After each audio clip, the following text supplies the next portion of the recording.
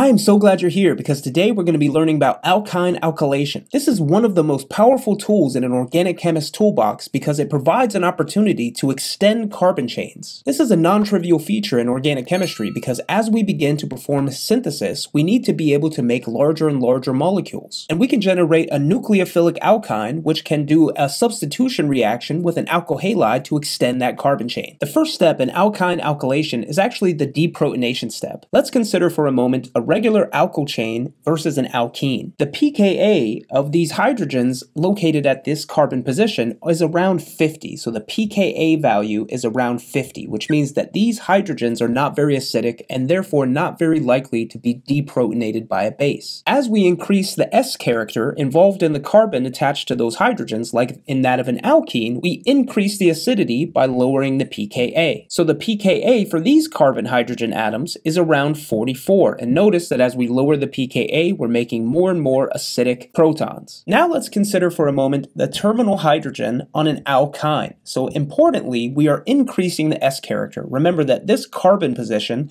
is sp hybridized, and that means that the S orbital makes up about 50% of that hybridization, whereas this carbon is sp2 hybridized, meaning that this S character is about 33%. And for an alkyl carbon hydrogen, this is sp3 hybridized at this carbon position, which means that the S character is only about 25%. So as we're increasing the S character from 25% to 33% and then 50% for this carbon, this is going to make this hydrogen much more acidic and therefore more likely to be deprotonated by a base. In fact, the pKa value of this carbon hydrogen atom is going to be about 25, which is considerably lower than an alkene or an alkane hydrogen. So since this terminal hydrogen is much more acidic, it can be deprotonated by relatively strong bases. So importantly, a base can come in and abstract one of these protons, leaving behind a carbanion. And that carbanion has a very specific name, and now we have created a nucleophilic carbon position. This nucleophilic carbanion has a very specific name. It's called acetylide ion. So this is the acetylide ion, and now it is nucleophilic at this carbon position. And now that we've created this acetylide ion, it can do things like substitution reactions, which you would have learned about in organic chemistry, specifically doing SN2 type reactions. So if we have a primary alkyl halide, we can do an SN2 reaction where these electrons will come and attack this electrophilic carbon, and the leaving group, halide, in this case an iodide, would leave, generating a brand new carbon-carbon bond, which again is incredibly powerful in terms of organic chemistry because it's very difficult to make carbon-carbon bonds. This is the overall reaction or transformation known as alkyne alkylation. We introduce a base, typically sodium amide or NaNH2, and this base can deprotonate the terminal hydrogen position, creating that carbanion, where the intermediate would look like this, where the carbon has a lone pair and has now become negatively charged. And from here, this will do a substitution reaction, specifically an SN2, at this carbon position, kicking off the iodide to give us our overall transformation known as alkyne alkylation. And it will be important for you to be able to identify where this reaction is taking place so that you can start to use it in your overall multi-step synthesis reactions. And this gives us an opportunity to extend carbon chains. So notice that this carbon chain had 1, 2, 3, 4, 5 carbons, and yet the product has 1, 2, 3, 4, 5, 6, 7 carbons. So we can see clearly that the synthon for this, or the junction point, is between carbons 5 and 6. So if you needed to work backwards in a retrosynthetic analysis, you could identify that there was a position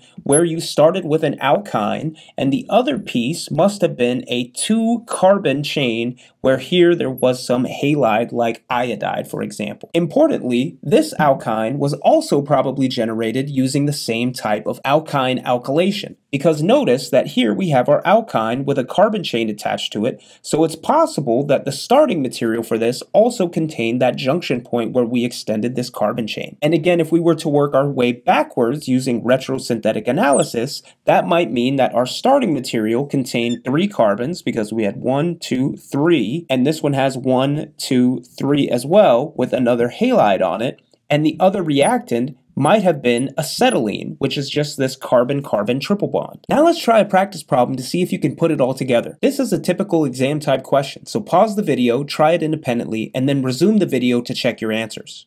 In this question, you were told to propose a synthesis for this molecule using this as your starting material. And again, this is a very common exam type question. For our reactant, we have a 1, 2, 3, 4 carbon chain, whereas on the product side, we have a 1, 2, 3, 4, 5, 6 carbon chain. Therefore, it's likely we need to form a new carbon-carbon bond. And in this video, you learned about one of the most powerful ways to do so in organic chemistry, which is known as alkyne alkylation. We also see that we have to add 2 different bromine atoms to this molecule, and we only know a few ways to do that as well. Specifically, we can do things like take an alkene, add bromine gas to it, and then that would generate a dibrominated alkane. So that is likely to be one of the reactions that we need to utilize in this synthesis. What's more is that we see that we have this very specific and unique orientation for this alkane. And importantly, you have likely learned about the reaction using Lindlar's catalyst to do hydrogenation of alkynes into Z-alkenes. And again, that reaction is where you take some alkyne that's got 2 different substituents coming off either carbon, and you do a reduction in which you end up with a Z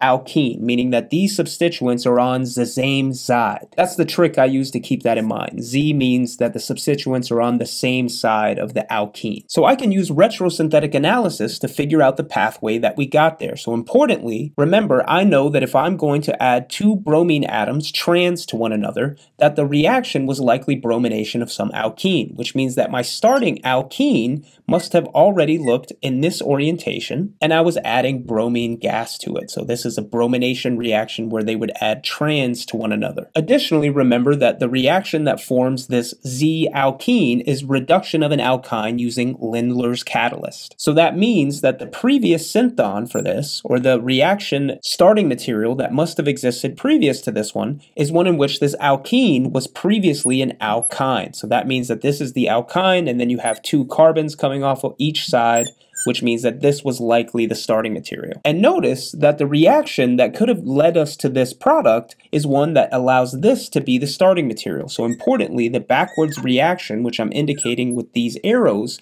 could have been just separating this portion, and in this video you've learned about alkyne alkylation, where you could turn this alkyne into one with this other ethyl group coming off the side. So now that we've identified that pathway retrosynthetically, we can now move in the forward direction, where the first step is going to be deprotonation of that terminal alkyne hydrogen using sodium amide. That is going to generate that terminal alkyne carbanion because we've deprotonated that hydrogen.